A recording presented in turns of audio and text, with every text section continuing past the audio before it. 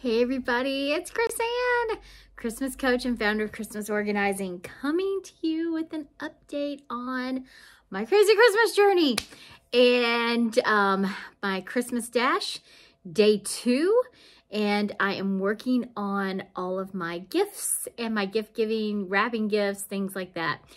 I have been sorting and organizing and getting all of my gifts ready to wrap tonight. So I've decided that I'm going to put the majority of the wrapping off until tonight. But I do use reusable hard boxes.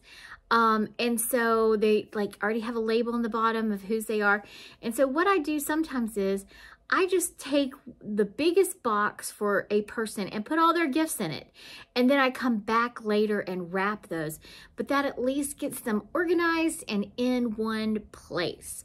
Now, another thing that I've got to work on today is I'm getting gifts ready to send to my father and also to some other people that I mail gifts to. And one of the things that I like to do is create a card and or even a piece of paper or something, but I have created cards that say, I chose this gift for you because. All right, so I usually give a gift with some purpose in mind, so, or meaning behind it, I guess. And for instance, I am giving my father a set of 4 or 6 puzzles. I don't know, it's all together. A puzzle that is of Washington, D.C., of different sites in D.C. One side's black and white, the other side is in color. It's really cool, kind of vintage versus modern. And why am I giving him that? Well, I'm going to put on there a note that states, and now this will be, I put the note inside with the gift. So it's inside, so they're not like reading it before they open the gift. I guess you could make it be vague and be able to put it on the outside if you wanted to do that. But I put mine on in the inside, so when they open it, they can find it. That may not work for every gift, but if it does, that's where I put it. Anyway, the purpose of those Washington, D.C. Puzzles is because when I was growing up, he lived in the DC area, which and we would go into DC and visit the different monuments and the different museums and things like that. So this is just a reminder of my childhood, and I'll be telling him about the connections and the things that I remember growing up when I would come to visit him, and he would take me into DC. So, and then you pick things out for people because they remind you of that person. At least that's what I like to think, is that people choose things because they know that you would like it, something you would want, because of some reason. They just don't go into a store and just blindly go, okay, I'll take this, and then go, oh, here you go.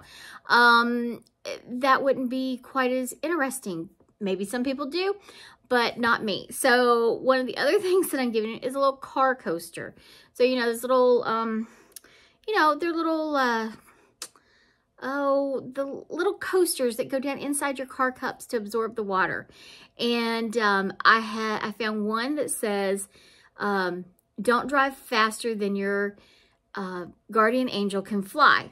And that may seem like a really weird thing for me to give my father, but, and by the way, I can talk about what I'm giving my father because I do not think he has ever watched a video of mine, and I doubt that he probably will. So I can openly talk about the gifts on here. I may be wrong. He may be watching them all. Then he knows what he's getting for Christmas. But I don't think so.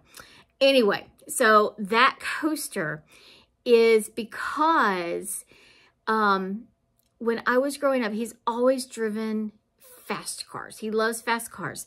When I was born in 1970, when you didn't have car seats, my mother actually ordered a car seat from Ford to put into the car. I think we had a Mustang, and to put into the car because she was concerned for my safety as a baby.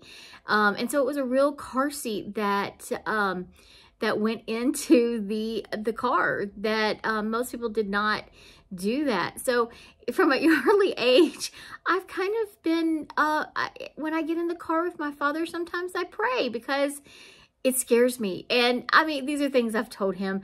He had a Corvette when I was growing up, and I would, of course, this is back before you had to put kids in seat belts and car seats and all of that, but I would ride in the little compartment in the back. I would lay down. I was probably 7, 8 years old. And I can remember laying back there and just praying that we would get home in one piece. So that's why why that little car coaster has meaning and why I selected it for him. And then for his wife, I got her one that is about a llama because they have a llama. And so, you know, so that's kind of what I'm doing. And I'll do a little card and say, this is why I got this for you. So not only am I explaining the gift, but I'm also sharing a memory that I have of growing up or of that person. And so that's, you know, that's something meaningful to me. I am giving some people in my family Chinese checkers, and it's a family gift. And why I'm doing that, this is family on my mother's side, and I grew up with my great-grandfather who died when I was 16, but I learned to play Chinese checkers with him. I'm the oldest great-grandchild, and my other cousins probably do not remember that. They may, but I don't think that all of them do. But I am going to be giving that as a family gift to some of my cousins to play with their families, because this was something that I remember about our family and as a connection to our great-grandfather. And so I will give them a little card and tell them about that and why I'm giving them that gift. Oh, okay. Sorry, I'm getting emotional. I don't want to make this too long. I've got to hop over to Facebook and do my 3 o'clock update for them too. So I will catch you all later. I just want to tell you my progress here and talk to you a little bit about putting a card in or putting a note in that tells people why you gave that gift to them or why you selected it. All right, if you are not already a subscriber, I please ask you to hit that subscribe button. It's free, it doesn't cost you a thing, but it means the world to me. And if you are already a subscriber, please hit the like or leave me a comment. You know, do you buy gifts with a purpose? Do you have a story sometimes behind them? Do you ever share that story with everybody? So that's a really good thing to let me know about. Tell me how you do it. All right, I will see you all a little later. Bye.